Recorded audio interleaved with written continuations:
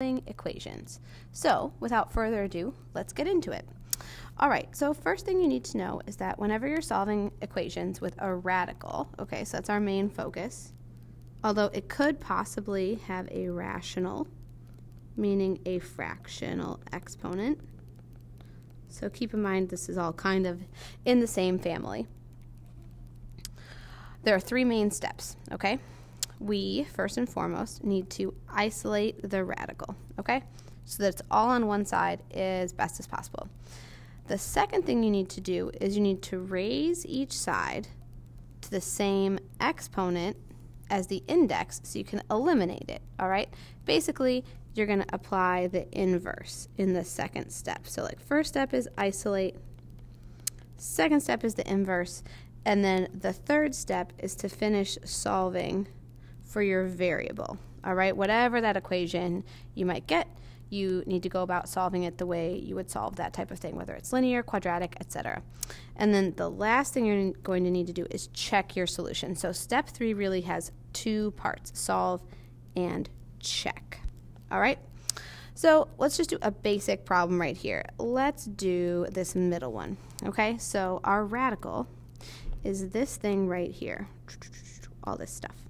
So that 1 that's hanging out outside of it, it has to go. So I'm going to add 1 to both sides. So I'm going to have the cube root of the quantity 2x minus 9 is equal to 3. All right? So that's step 1. Boom. Step 2, inverse. So I have a cube root, so I am going to cube both sides in order to get rid of it.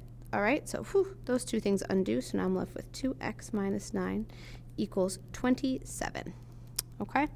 And then step 3 says to solve what I've got. I have a linear equation, right? This is 2x to the first.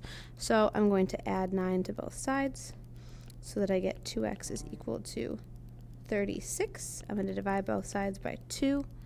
And so x is 18. Maybe. All right? Now, when I say maybe, it's because we definitely want to check our answer. And the way we're going to check our answer is we're going to just substitute it back into the original equation. So we've got the cube root of 2 times 18 minus 9 minus 1 is apparently equal to 2. All right? Well, 2 times 18 is 36, minus 9 is 27, so the cube root of 27, that thing minus 1, is definitely 2. So we know that this works out. So x is, in fact, 18. Okay? How about you try one of our more complicated ones with a few steps? Maybe this next one right here. And this problem down here. And then I'll go over those answers with you in a moment. So pause the video, and then we will try those problems.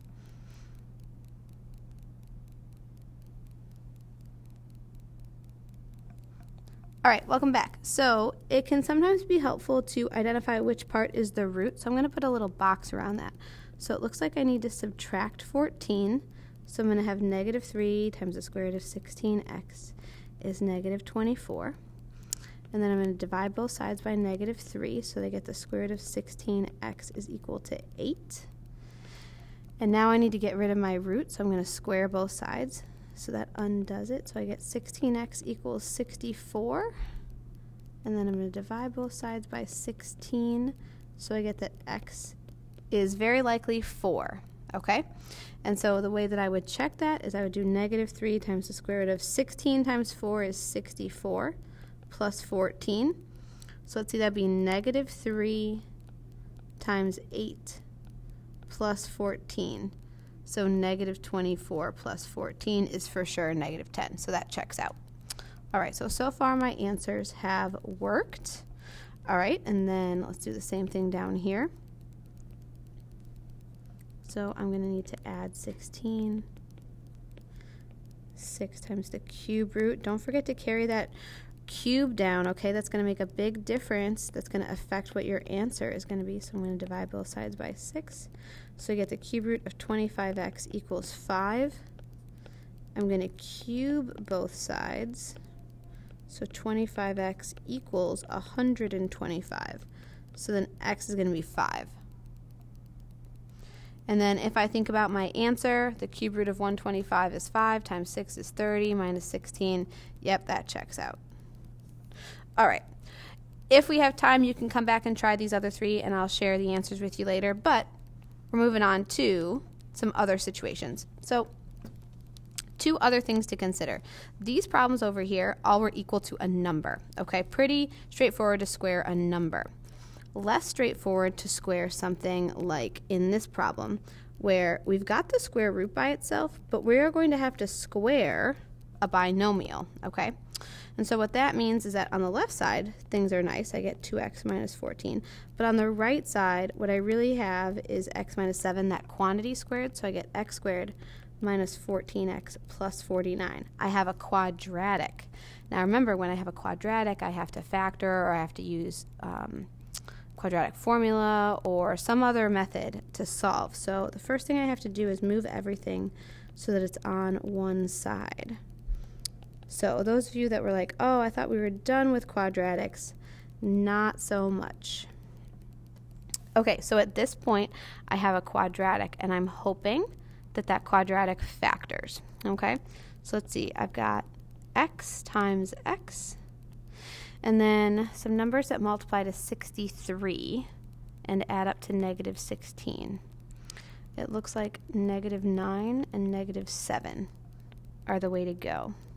So I then solve this like a quadratic. I set each factor equal to 0 and solve each individual factor. Now, just like before, we need to check and make sure our answers work. So if I check 9, I get 18 minus 14, the square root of that number, is apparently equal to 9 minus 7. Square root of 4, is that equal to 2? Yes, so 9 works. And then in the second value, I get the square root of 14 minus 14 equals 7 minus 7. That is also true. So both of our answers work. All right, in the case of this problem right here, I've got a square root on both sides. So sometimes when you square both sides to get rid of the root, you just get a regular old linear equation. Pretty nice, right? So I get 2x is equal to 14, x is equal to 7, and if I check my answer, 21 minus 5, the square root of that would be square root of 16 equals the square root of 16. Yep, that's the same. So our answer works out. All right, but sometimes, let's try this problem up here. When we square both sides, so we're going to get x squared plus 2x plus 1, and we're going to get 7x plus 15. All right, so again, we squared both sides because we needed to eliminate this root. So we square our binomial, and then we move everything over to the same side. So I'm going to move everything to the left this time. So I get x squared minus 5x minus 14. So another quadratic. And this looks like it factors to x minus 7 and x plus 2. So just like before, I set each factor equal to 0. And I solve those factors, and I'm going to check my answers. Now, 7, when I substitute that in, that's going to give me 8 is apparently equal to square root of 49 plus 15. That looks like it's going to work out because that's 64 underneath the root. But when I substitute in negative 2, I'm going to get a negative number is equal to the square root of 1 because I get negative 14 plus 15. That means negative 1 is equal to the square root of 1. And guys, that's not true. When you evaluate the square root of 1, this value is positive 1. And that's false, okay? So this statement is false.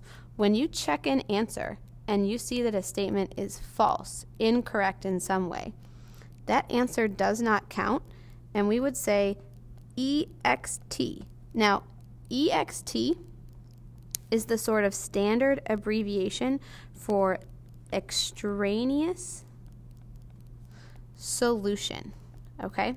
An extraneous solution is a solution that you get while solving, but that doesn't really work.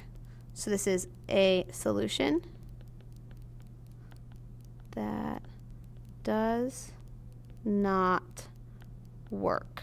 All right, so you think it's a solution, but it's not. It's extra. It's extraneous, okay? So that is going to be more likely to happen when you are solving a quadratic in the process of solving a radical function. Okay, now, like I said, there's a few more practice problems in here that you could try if you wanted to, but we've got one more idea we need to talk about, and then I'll leave you the rest of those problems for practice. So the last thing we need to talk about is solving a radical inequality, okay? Only two big rules that we need to keep in mind. Inequalities, if we divide by a negative, you need to switch the inequality. And two, you still need to check your answers, okay? But otherwise, it's basically the same type of problem. So, you know, in this first example, we would add 4. So 3 square roots of x are greater than or equal to 9. We divide by 3. So square root of x equals 3. So we square both sides. And so x is greater than or equal to 9. Okay? Now, it wouldn't be a bad idea to check your answer, right, by doing something like, okay, I'm going to take 3 times the square root of 9 minus 4 and see if that's greater than or equal to 5.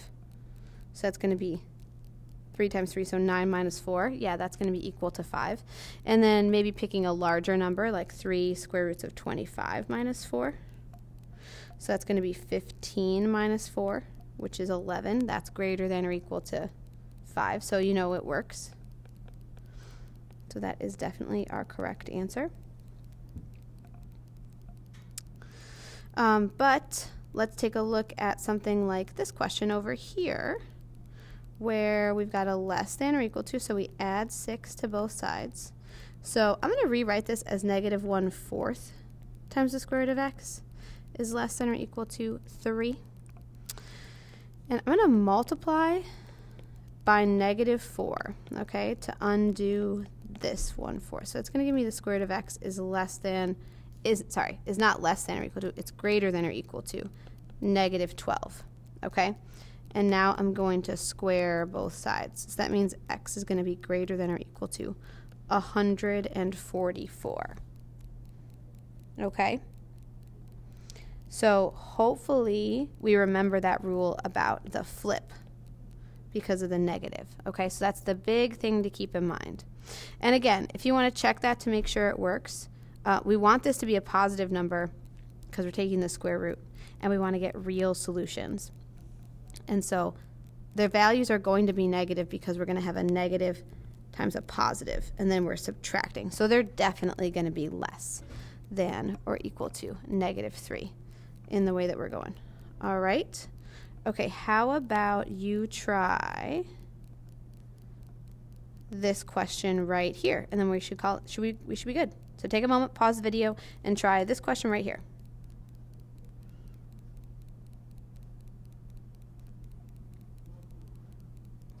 All right, welcome back. Hopefully you divided both sides by 4 and got the cube root of x plus 1 is less than 2.